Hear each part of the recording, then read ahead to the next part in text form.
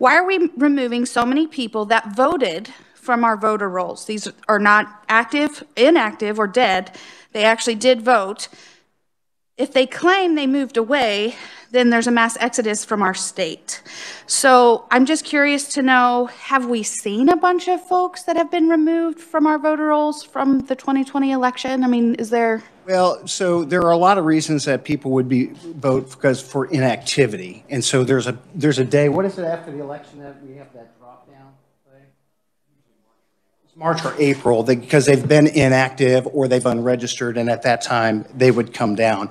A lot of people will unregister to vote if they move away. A lot of college kids will do that. It's not necessarily whether or not it's a mass exodus. You got to marry the data. Voter registration is not necessarily a reflection of population.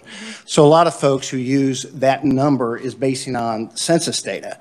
Well, that's including minors and non-U.S. citizens. That is completely separate than the voter rolls, which are U.S. citizens and under the age of 18. So when you have people unregister, sometimes they re-register because I voted, but then I got married and my name changed.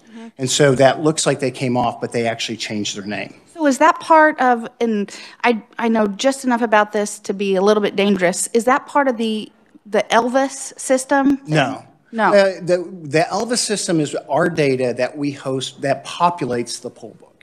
And after Help America Vote Act, part of the compromise that Congress had when they passed HAVA was the poll book must be in real time. So that if you're registered to vote in Shawnee County and you move to Sedgwick, the moment you register in Sedgwick, you come off in Shawnee. Okay. And so to do that, you had to have a centralized system. Prior to that, there was no centralized system. Every county had their own.